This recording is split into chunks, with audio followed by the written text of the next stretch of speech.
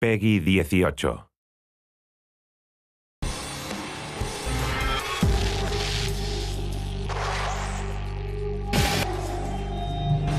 I'm Tim Phillips and I'm playing Dante. It's the start of a revolution.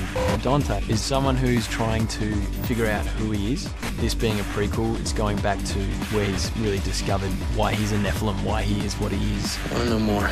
He's actually got a huge heart underneath this really tough exterior. You're not on the list.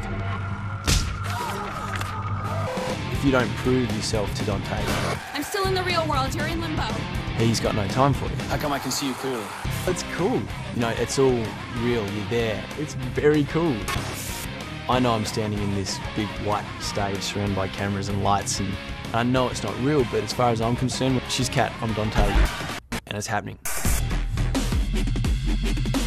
Don't shoot! A story about fighting for freedom.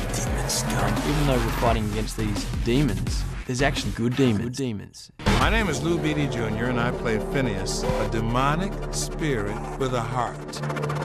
Yes, at some point, you know, he might hurt you. I can see. Kill the child. But at another point, he might help save the world.